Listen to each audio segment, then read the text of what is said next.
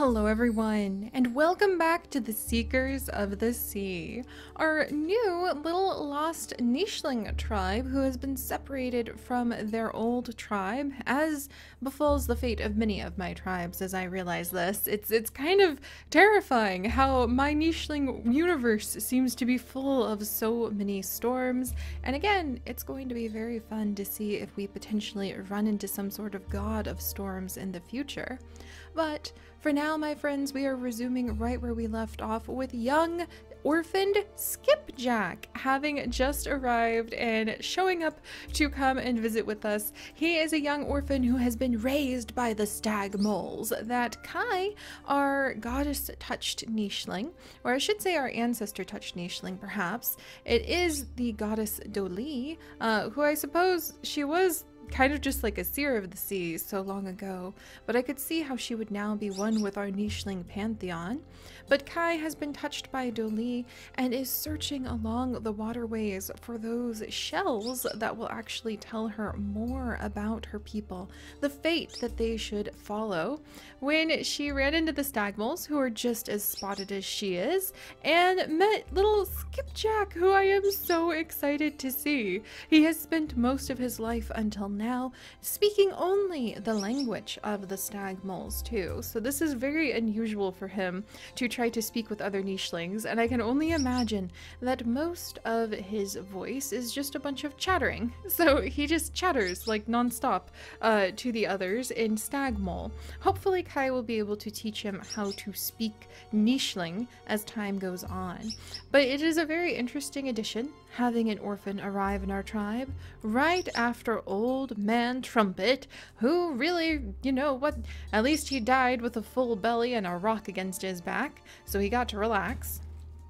He has just passed away, and so it really was a wonderful thing to have a new young Nicheling join us so that we didn't have to dwell on the tragedy of losing one of the like old tribe members, one of the elders amongst us. And meanwhile, the twins have grown up. Nari has discovered that he absolutely loves the taste of the slimy leeches that swim in the sea. Naru has actually been more significantly affected by the passing of Trumpet than any of the other Nichelings in the area. They all seem to kind of take the old man's unfortunate, but also kind of fortunate since he died of old age, and what better way could a Nicheling go, at least until they add in some sort of elixir of youth that would be really cool to have for our tribe. We might need to, I wonder, wouldn't that be a cool twist? Oh, we find the Seers of the Sea, and then perhaps they could take us to a hot spring that has the elixir of youth within it. I know there's a cheat that can reset the age that your Nicheling's at, so we'll need to gently tuck that idea away for later, my friends. But anyway, little Naru, out of everyone in our current Seekers of the Sea tribe, who we will call the Sea Seekers for short, is the one most affected by Trumpet's passing, and I think that he feels that Trumpet was the only one in the entire group who seemed to be quite concerned about making sure that the food stores were always abundantly full, and who will take up that place now that Trumpet is gone. And so I think Naru is actually concerned. Pardon me, my friends. I'm still learning how to speak again after being gone for so long. I was extremely quiet. Side note, your Seri is very extremely shy and introverted in real life. I'm getting over the shy part. Shy means that you're kind of embarrassed all the time and ashamed for no reason. So it's better to say that I'm just very quiet and introverted. But I didn't really talk for like 2.5 weeks much, even with my family, because I'm so quiet.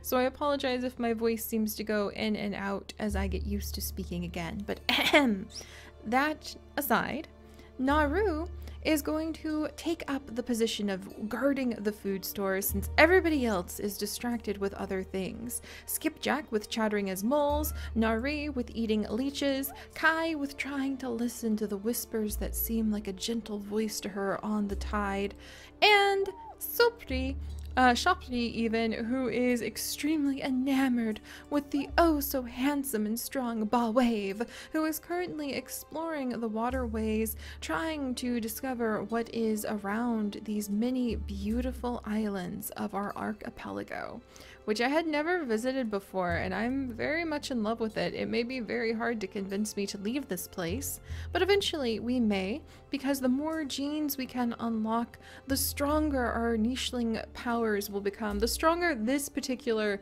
patron god and goddess, the patron gods of this tribe will be. That's what I am thinking we will work forward on all of our Nicheling tribes, just for the record. The more of the mutations we unlock, we'll say that's the stronger that the patron gods of this particular tribe have become. And all of our different Nicheling tribes are really beginning to have their own patron gods. The Fruitlies and Fruitlings have the Moon Mother, and with our Phoenixes, they actually kind of are working their way up to Phoenixes. They also have Malefic, who is our son of Tata. They've actually had Tata, Lala, and Malefic all show up, which has been quite interesting. So gosh, I need to pull up the amazing like wiki that we actually have and make sure I can check my own Nicheling pantheon. We have so many gods and goddesses and heroes amongst their ranks now, but I like that idea. So we'll consider how full the mutation menu to be a direct relation to how strong the blessings and the powers of the Nicheling patron gods who watch over a tribe are. And right now we haven't unlocked any of them, but Ba Wave, with his extreme strength and his love of swimming and his underwater breathing abilities, where are the gills? Gills, ram, where are the gills? Purse, snout, poison fangs, cracker, gills. But yes, there we go. Okay, so 50 swims. Yeah, Ba Wave will probably unlock gills, and he'll probably unlock water body, and who even knows what else for us in like record time. Is he gonna unlock? He's gonna unlock swimming, like webbed hind legs. Ba Wave is basically going to make half of our job here so much easier. I think he's even probably going to unlock like tailfin at this rate, and he's probably even going to unlock fishing tail at this rate. So unknowns to him, Ba Wave is no doubt about to be the hero of this tribe and really unlock the powers that their patron gods, the ancient ancestor gods of the Seers of the Sea, need in order to give blessings to this tribe and hopefully unlock the let's see, webbed hind legs and fishing tail and swimming abilities that we want to have for them. So that's really kind of cool. It's kind of like the patron gods are watching over Ba Wave, and as he's just going about doing his own thing, they're getting strength from him. So he might end up being a hero in his own right. That's really cool. No wonder Shopry just can't get enough of him. But all right, my friends, let's go ahead and move on. Kai! You just grew up into an adult. You're so lovely, my dear. Oh my gosh, look at her. Look at her. And we'll go ahead and put down the white gemstone to mark her as one of those touched by the powers of the seer gods. And also, oh, it's a seashell. It is a seashell. Okay, we've got to open this. I think that Nari might kind of call out and be like, what the heck is this? Like, he could open it. He actually, unbeknownst to him, because he has 2 out of the mini traits we're going for the priest and priestess line, he actually is indeed touched by Doli as well, but he is less interested in listening with those gigantic ears of his to the call of the sea, and far more interested in eating delicious slimy slugs and leeches. And this is not a slug and it's not a leech, but it's in the way of him digging up some of the delicious sea worms. So we'll have Kai come down. Oh, and there's another seashell. All right, let's do it. We're gonna have Kai come down, and I think as our very first Nicheling, well, Nari did find it. So who should get the very first, like, blessing from the ancestors? We don't have a lot of mutations yet. Yeah, we really don't have a lot of mutations yet, but I think Nari found it. So we'll go ahead and roll for Nari, and I explained how the rolls are going to work in the rules, so you can look in the video description to find a link to that. They're very simple right now. We will expand them as time goes on, but if you're ever curious about the guidelines, just look in the video description, and I will update as we change things the Word document that I created so that you guys can follow along with our rules. So let's do this.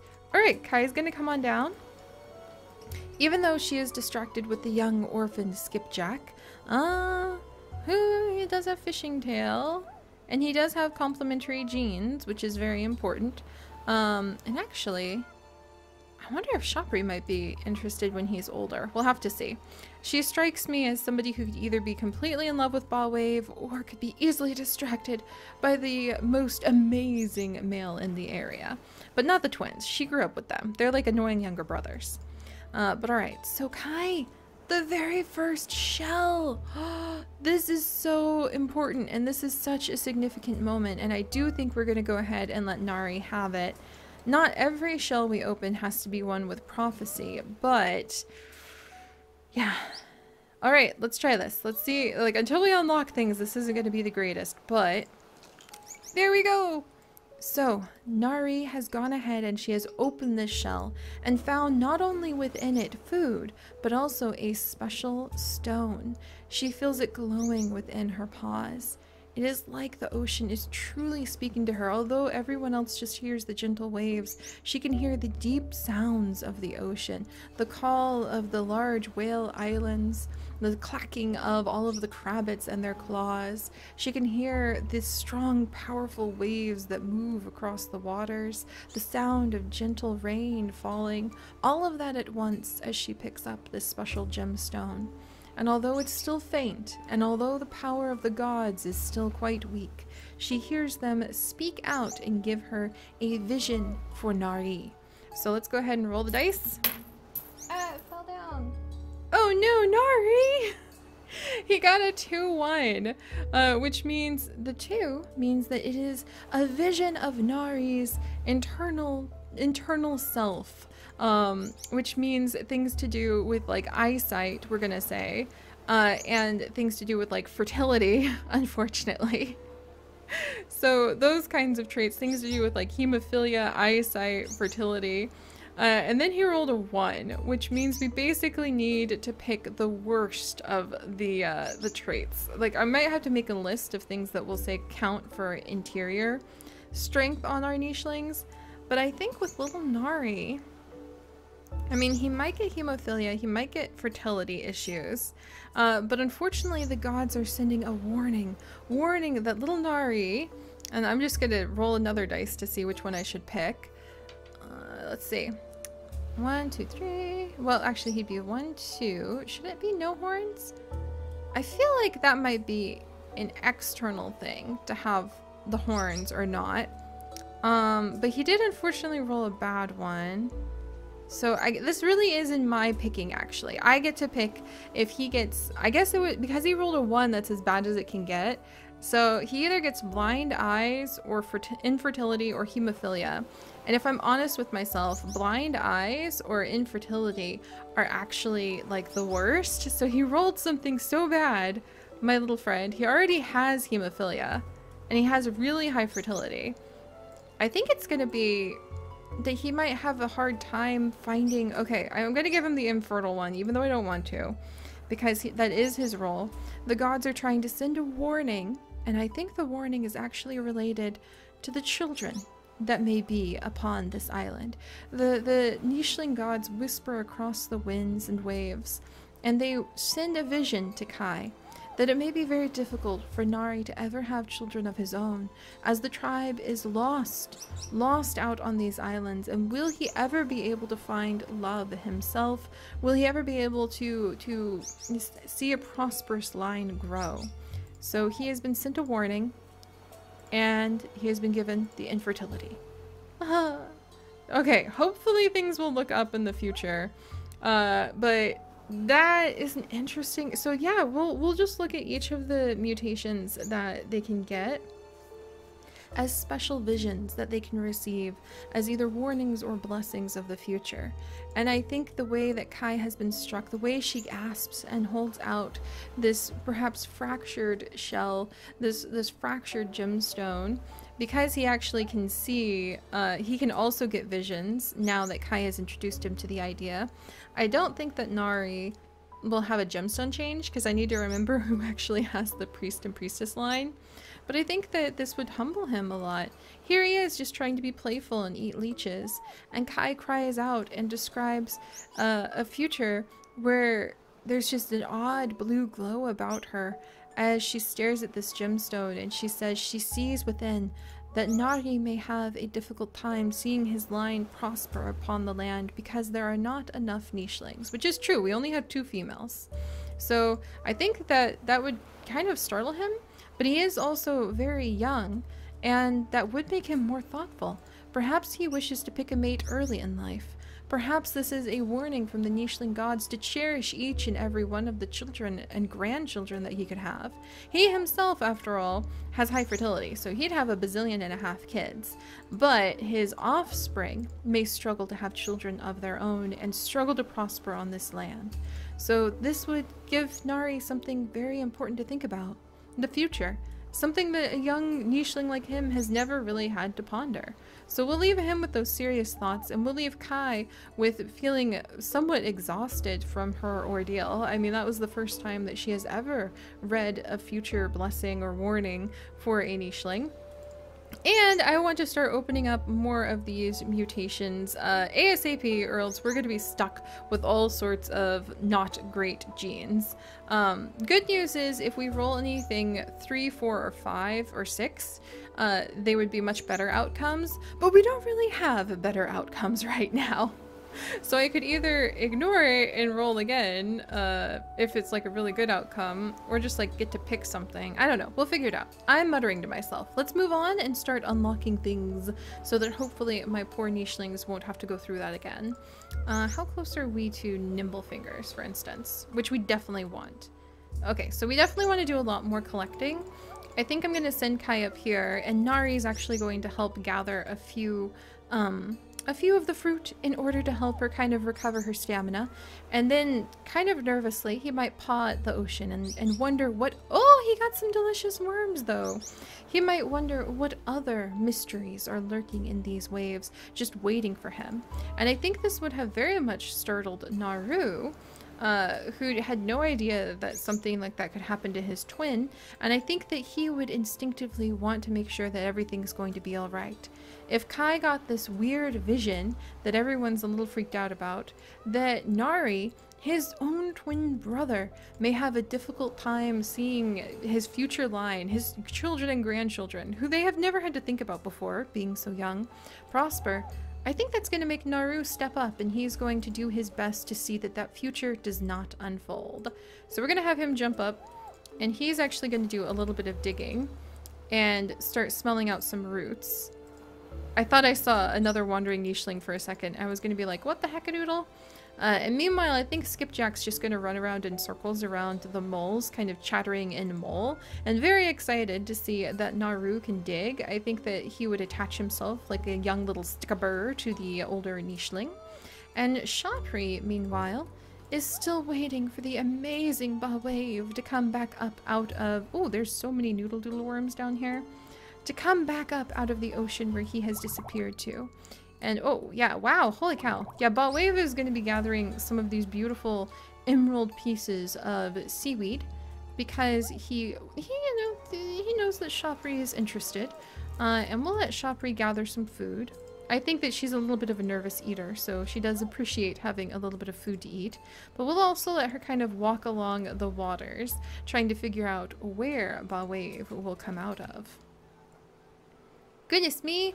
Yeah, we need to unlock some genes. Heck, if I want to be able to make this all happen. Oh, we're under attack. Wave is under attack by leeches. Get out of here. Get out of here. Ugh. Alright, so we managed to get 2 leeches, which is good. And I think that that will annoy Wave, especially with the Razorina lurking nearby. Just waiting. Oh, but there's a bunch of fish in here. Do you guys see that? Dive in. Okay, I don't think he could help himself. He would just propel himself through the water, eager to gather those fish, for sure. And meanwhile, Chapri, I think I'm gonna let her kind of wander a little bit. She might, you know, just sort of in the way that whoop whoop whoop. Oh, we're gonna have a happy termite eater in just a second here. But in the way that a young nicheling or a young one in love might write the name of their beloved over and over in the sands. Not that the nichelings understand, you know, literature or anything like that. Or the way that you might like pick off the petals on a poor innocent daisy, is going love. Do they love me? Do they not? Over and over again. I think that Chapri is kind of enchanted with the idea of potentially having Bawave as a mate, and is roaming amongst the grasses, imagining if this piece of grass or that piece would make an excellent nest for their many beautiful babies. So she's busy with that. And let's see what else we've got down here. Anything else? Oh, there are some roots. So I think little Skipjack is going to be jumping around, just chittering and so excited to have Naru dig up these roots. I think that Nari is a little bit concerned about all of this hubbubaloo and wants to go see what his twin brother is up to. And then I could have sworn I saw over on this side another shell! We do indeed have another shell. Should I go ahead and collect it now? And let something be decided for Kai? You know what? I feel like it's only fair. We're gonna have Nari jump down and watch this. And we're gonna allow Kai, because she did have kind of a warning to give to another nicheling. I think she feels a little badly. She doesn't want poor Nari to be the only one to carry such a burden. And so even though she is hesitant, even though she is unsure of what her fate may be, we're going to allow Kai to reach into the waters and take out a shell. And now I'm going to fetch my dice where it rolled away from me on the floor and roll it. Yay! Okay, we actually got a 3-5, which means it's something to do with skills. So I get to give her something very high to do with skills that I want. And the thing is, what I want to give her is either like, well, she already has nimble fingers, but another nimble finger just to be sure would be really nice. What I would like to give her would be some skill related thing that would be along the lines of swimming. And I guess I could say that, you know, better swimming. See, I don't have any genes, but I did get it. And I mean, we could just wait, but I don't think that's right either. I think that we can open up the shells and like not have to read each nicheling's future all the time, but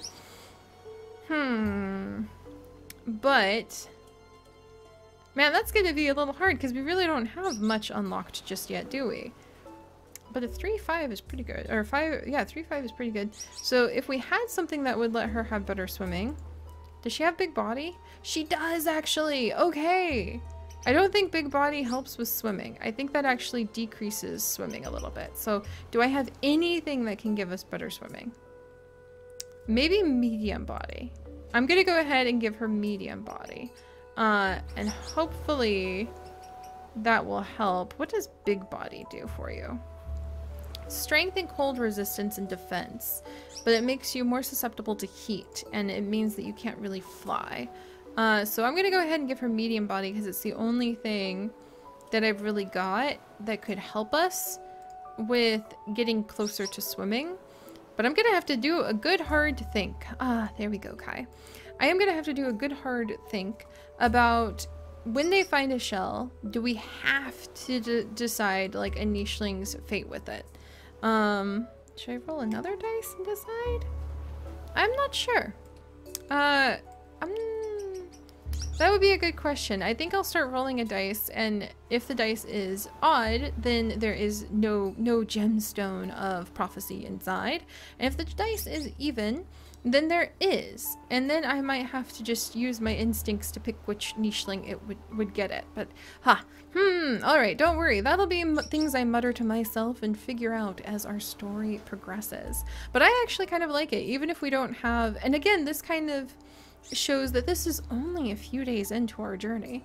This is the first generation, and this will make it even more rewarding as we unlock things. If, as right now, we don't really have a lot of control over guiding our Nichelings to the future, that seems appropriate because the Nicheling gods also don't have a lot of power right now. So I actually kind of like the challenge of having to just pick the best of what, or worst, of what I currently have. And then we can really celebrate as we unlock other genes as well. So alright, my friends, the first two of the god-touched Nichelings on this island island chain in this land, in this tribe, have received their messages from the gods. We will have to see as we allow the strong, powerful swimmers like Ba Wave and the thoughtful collectors like Naru to go around and to hopefully collect things that will unlock more strength for the gods, unknowns to them, what the future of this tribe will be. So alright, thank you guys so much for joining me. If you could, do please leave a like to toss some delicious leeches to Nari. And if you would like to join us on this and literally thousands more adventures, then do please consider subscribing. But until next time, my friends, stay curious. Bye-bye!